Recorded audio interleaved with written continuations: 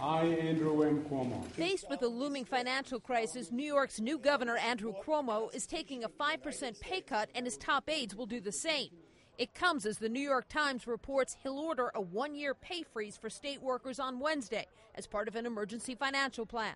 The state government has grown too large. We can't afford it. The number of local governments have grown too large, and that we're going to have to reduce and consolidate. In California, the year ahead will demand courage and sacrifice. California's new governor, Jerry Brown, faces a $28 billion deficit and a state with the worst credit rating.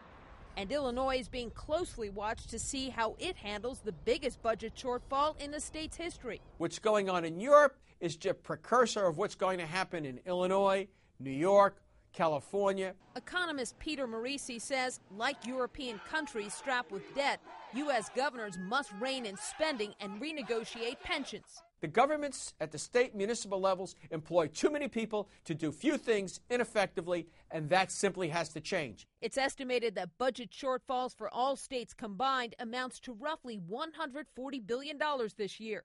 Compounding the problem, federal stimulus money that helps states create jobs expires this spring. I think the best analogy is the person who was unemployed, got a job back, but they actually make less than they did before the recession. And that's really what states look like. Scott Pattison is executive director of the National Association of State Budget Officers. He says municipal bankruptcies are rare and doesn't expect them.